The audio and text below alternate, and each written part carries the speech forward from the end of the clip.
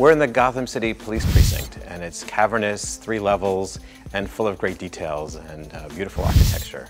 So this is a typical desk here in the precinct, and we're able to get some family photos. And on TV and movies, you can't just put any old picture on a set. You have to have actual cast members' family photos or get permission. So this is, I believe, something from a crew member.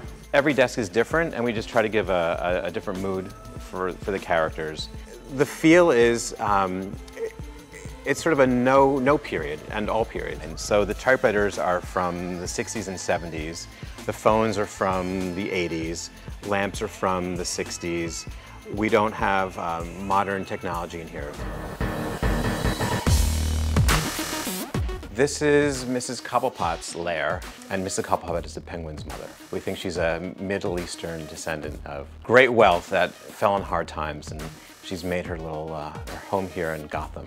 It's like a 1920s, 30s boudoir. The bath was put in for this episode, the tub. It's a very intimate scene between mother and son. That's all I'm gonna say.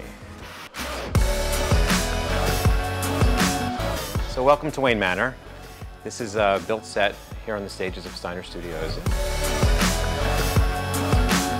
It's really important to show the richness and the wealth. And so by having super high ceilings and the grand scale of the fireplace and the windows, that tells the story. We put in the suit of armor because that is iconic to the character going back as far as the television series from the 60s.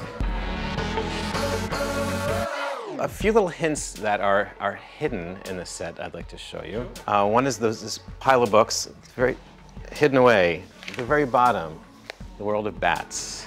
These prints over here look very abstract until you get very close, and you can see those are bats as well.